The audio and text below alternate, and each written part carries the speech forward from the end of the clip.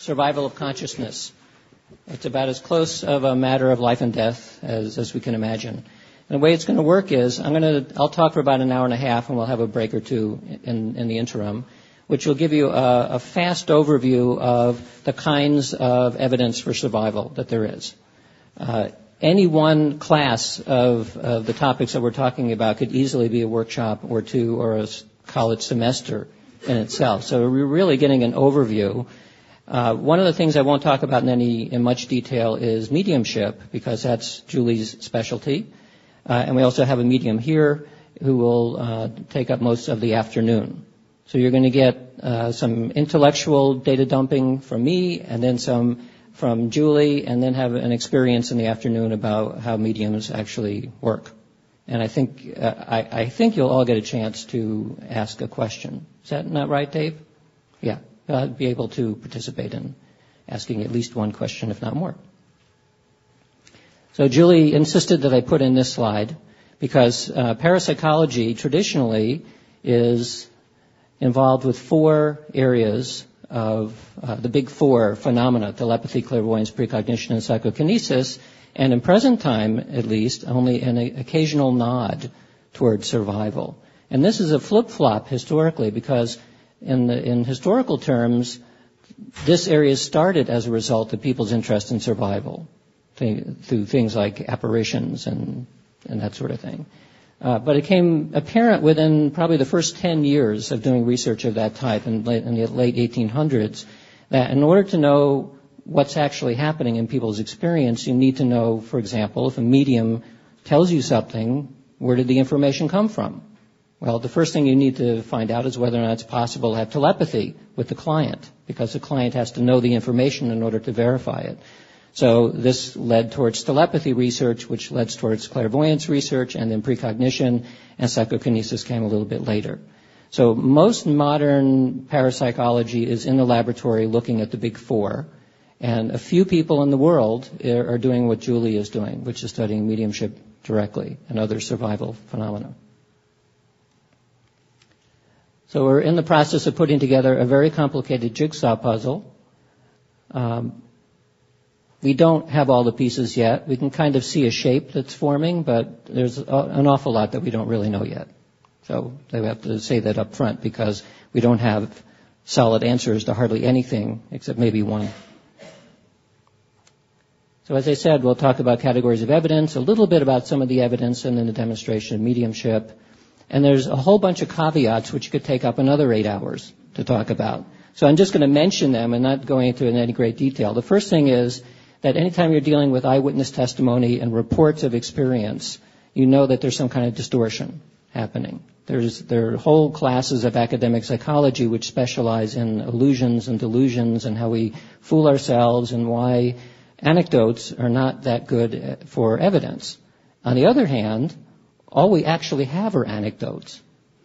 We have our personal experience, and so we have to be careful about how we interpret our experiences, but ultimately that's the raw data that we have. And then the last thing there is psi versus super psi. And this comes about because since there's been so much laboratory research done on psi phenomena, clairvoyance and so on, we have very high confidence that these things are real. So if a medium, for example, says your dead Aunt Martha is telling you such and such, we know that in the living people can get information of that type. So it's not entirely clear that there's really dead Aunt Martha giving information. So the super psi hypothesis is that any form of evidence for survival can be explained, sometimes circuitously, but it can be explained as psi in the living. Because we don't have psi in the dead yet. We don't have any way of directly testing that. And the name medium came about as the medium between the living and the dead. But the medium is alive. So this is the problem that we keep bumping into. And one of the challenges then is to find evidence from any of the classes of survival that look like it would not be super psi. Super psi simply meaning a very advanced form of psychic ability. So Julie will talk about that as a part of the experimental approach then, is to find ways of making it more parsimonious to imagine that the information is coming from dead people than coming from the living. And I think there are inklings of evidence like that. And I'll mention one of them, and Julie will mention many more.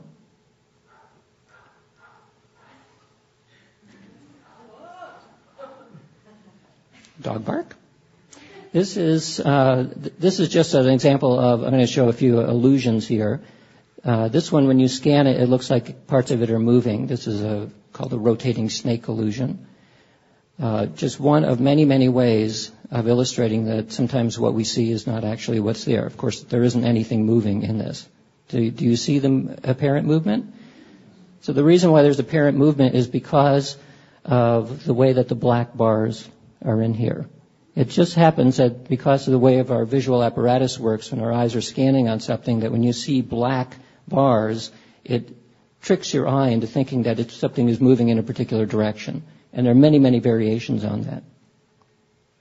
This is a very interesting one. This won a prize. There's an international competition on illusions, on visual illusions, and this won a prize a few years ago. This is exactly the same person. One of them looks female and one looks male. Most people see the left as female and the right as male.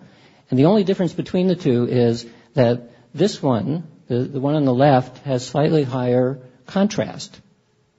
If you take like Photoshop or something and you increase the contrast, it makes the face look female as opposed to male. And one of the reasons is that female faces tend to have more contrast in the lips and in the eyes and less contrast in the nose, a different shaped nose typically. So a very minor change in the same picture will create a male or female. This looks like an elephant until you realize that it's actually a painted hand. This is an artist that specializes in creating illusions, mostly animal illusions, with his hand. And here's an impossible Russian vehicle.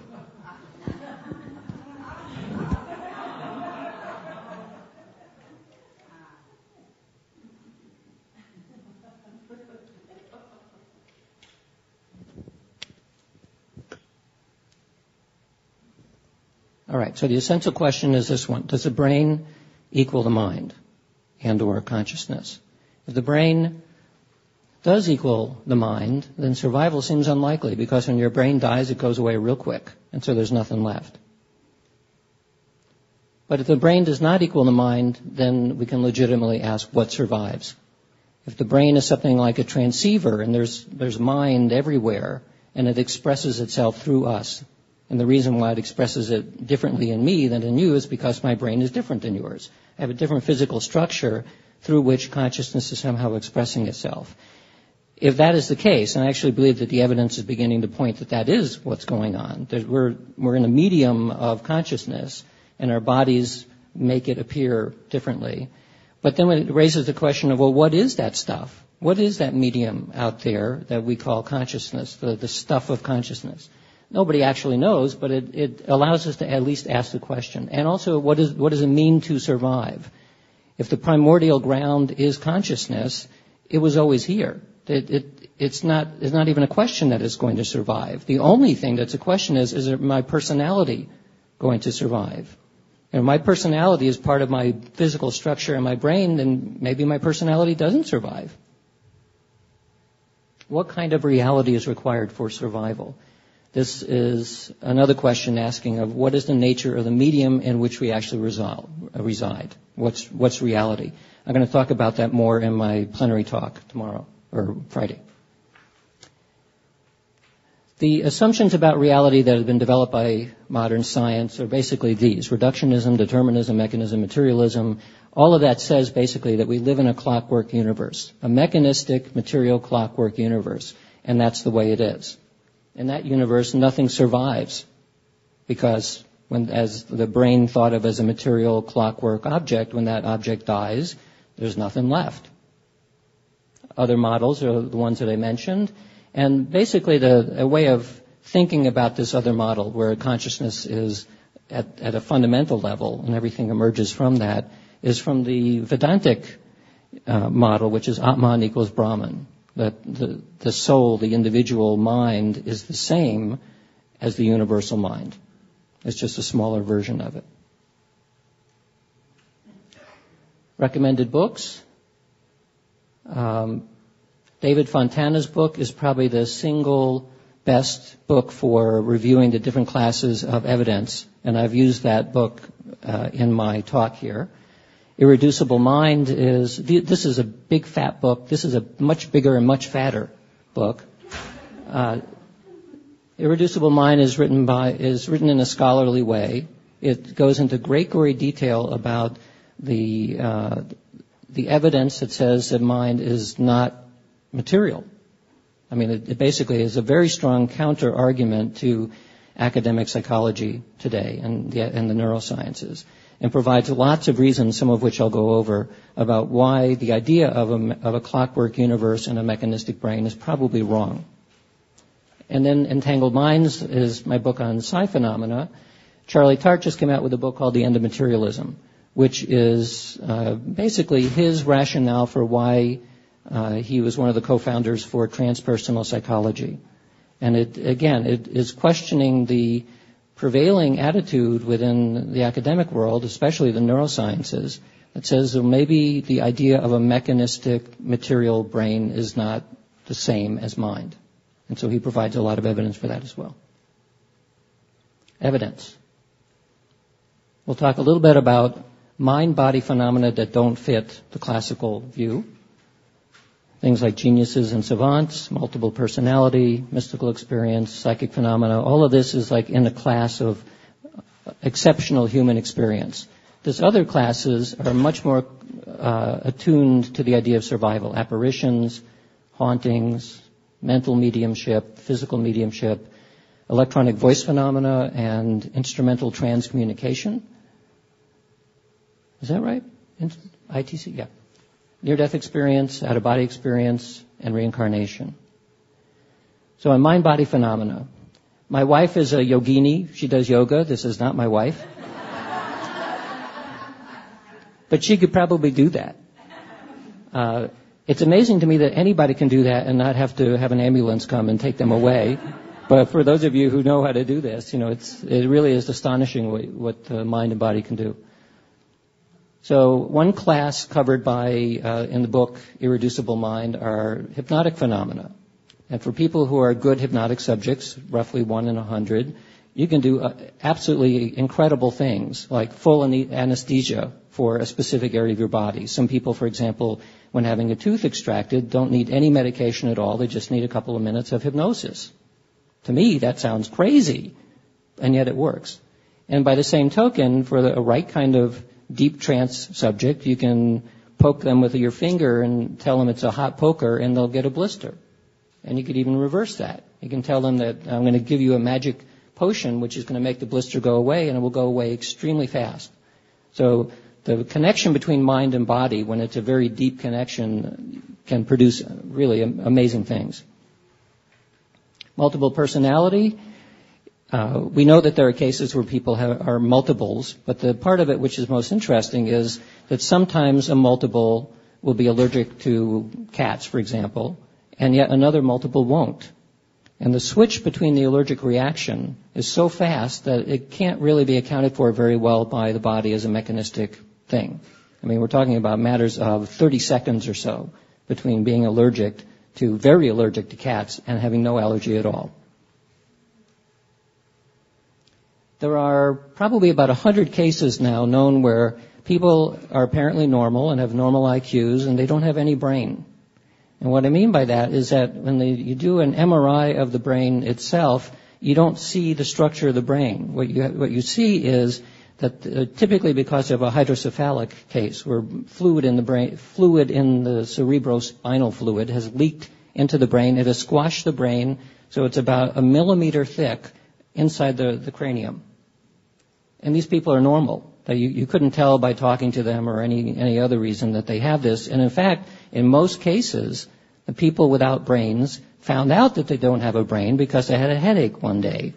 And they go to see the doctor, and the doctor can't figure out why, so they get an MRI or an X-ray, and they discover all they have in their head is fluid. So the reason why it is thought that, I mean, obviously if you have a traumatic brain injury, you're going to have a pretty big change in your behavior. But if this happens over a slow period of time, where you have a leak into the brain and the pressure begins the fluid pushes the brain away, it shows that the brain is so plastic that you can have normal functioning and yet have a brain which is a millimeter thick and only on the outside of your cranium. So we hardly know anything really about brain structure, and especially for in the neurosciences, there's an enormous amount of attention paid in neuroanatomy on the various structures of the brain. And yet the same structures are probably working when you have a very flat brain, a thin, flat brain, except no one knows how it can do that. So there's a big mystery there. Postponement of death is a well-known phenomena that if somebody wished to remain alive until their birthday or some important day, they can do that. And then after that day, they die. So will apparently is able to overcome the body's failing. Breatharians are people who claim that they don't eat or drink ever. I've met a few people who claim that, and they look awfully robust to me. For people I know who stop eating for a while, they start looking like skeletons.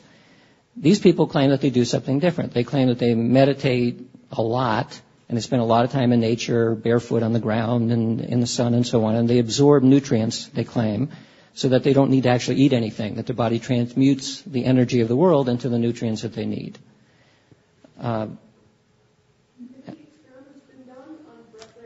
Yes. So the question is, have any experiments been done to verify these cases? The best case that I know of, actually, there was a documentary made, a private documentary made on this, which is not released yet, but I hope someday it will be. And I've seen the documentary. Let's get the picture back.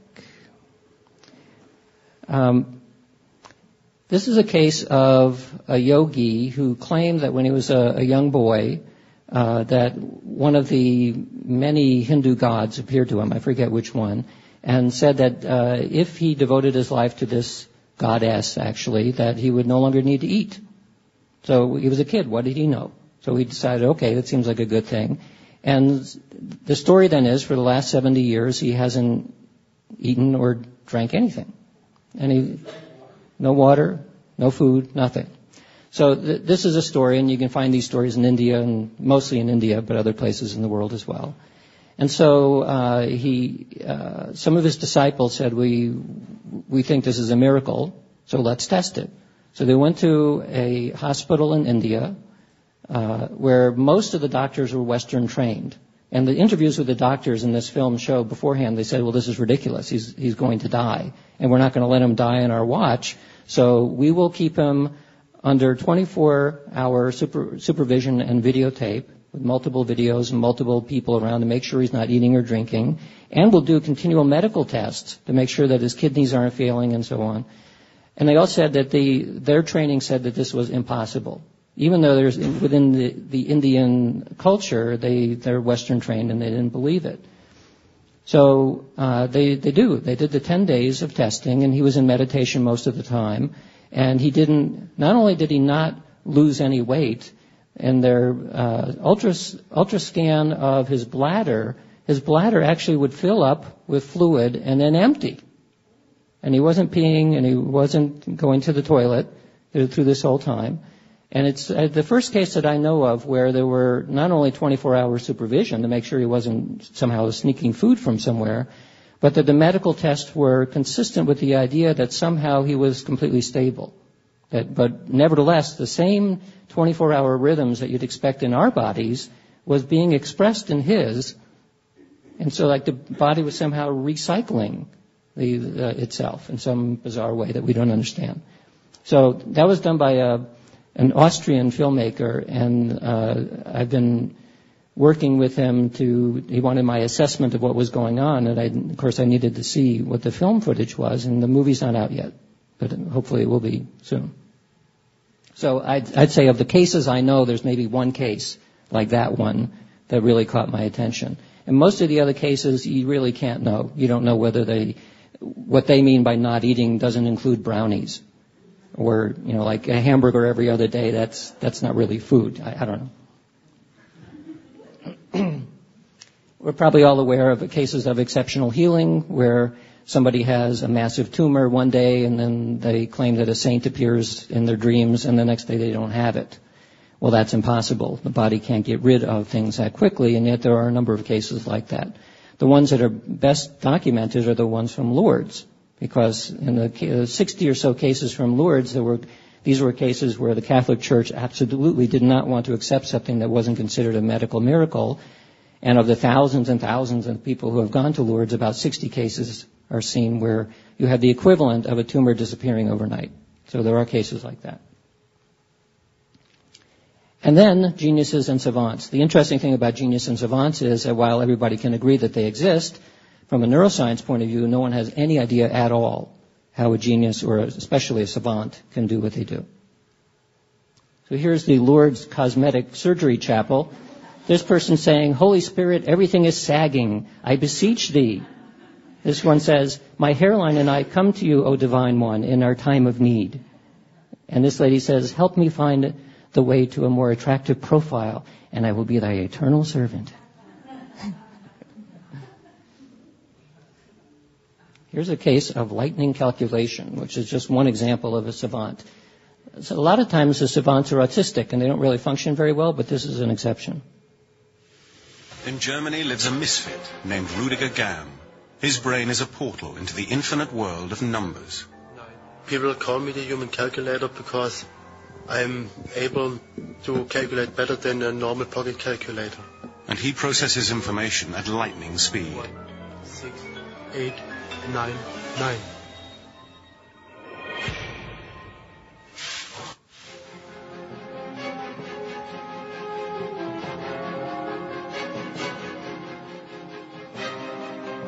But the Iceman is not the only superhuman. Another hero has emerged in Germany. Rudiger Gamm, a man with outstanding mental agility. Rudiger can do complex arithmetic in the blink of an eye. I will now try to divide a relatively low prime number, 109, into a two-digit number. I will attempt to go 100 digits after the decimal point, so I need a two-digit number from the audience.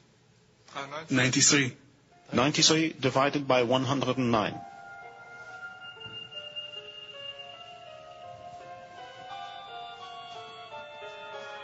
0, 8, 5, 3, 2, 1, 1, 0, 0, 9, 1, 7, 4, 3, 1, 1, 9, 2, 6, 6, 0, 5, 5, 0, 4, 5, 8, 7, 1, 5, 5, 9, 6, 3, 3, 0, 2, 7, 5, 2, 3, 9, 3, 5, 7, 7, 9, 8, 1, 6, 5, 1, 3, 7, 6, 1, 4, 6, 7, 8, 8, 9, 9, 8, 2, 5, 6, 8, 8, 0, 7, 3, 3, 9, 4, 4, 9, 5, 4, 1, 2, 8, 4, 0, 3, 6, 6, 9, 7, 3, 4, 7, 7, 0, 6, 4, 2, 3, 0, 1, 8, 3, 8, 6, 2, 3. But crowds weren't always so impressed with Rudiger Gamm. As a child, friends were hard to come by. 4, 0, 8, 9, 9. I had no normal childhood. I think the other children were a little bit afraid of me, because before I started speaking forwards, I started speaking backwards. For example, this is forward. I was very bad in math. Backwards, 7, nee, that 11, so yeah. And when the tape is played in reverse, the words are perfectly clear. I was very bad in math. And to this day, the people of Welzheim still find him as odd as an adult as they did when he was a little boy. People think of him as being the next Antichrist, the guy who has a pact with the devil. I'm just very happy we live in a time where you don't end up being burned at the stake for being someone with special talents. Some people called me the devil because of my ability to speak backwards. Some people are afraid of me. Many people think he's crazy, he's not normal.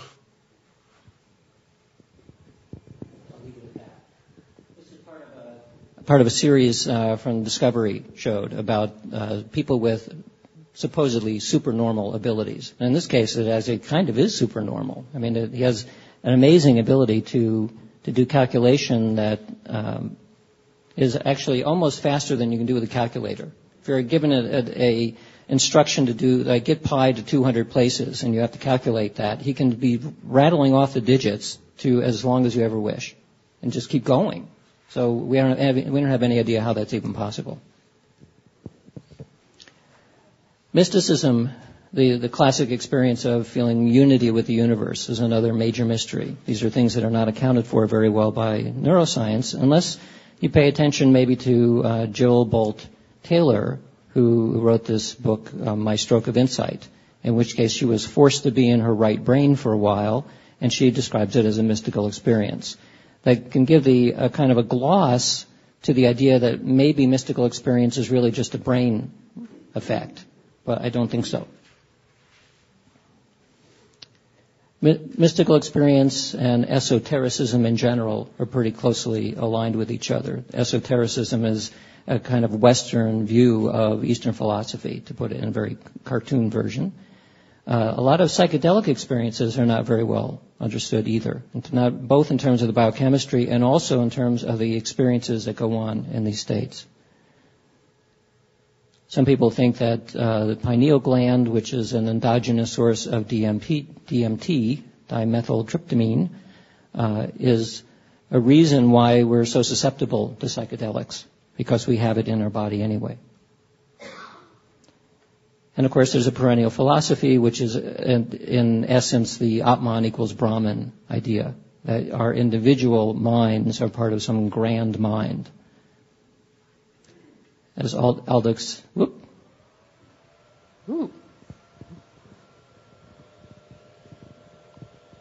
the projector doesn't like it. It's blinking power and it's blinking warning. I don't know whether that means we should leave the room or whether the bulb has gone. Yeah. Tell someone that they're either in an impending explosion or or the lamp is going.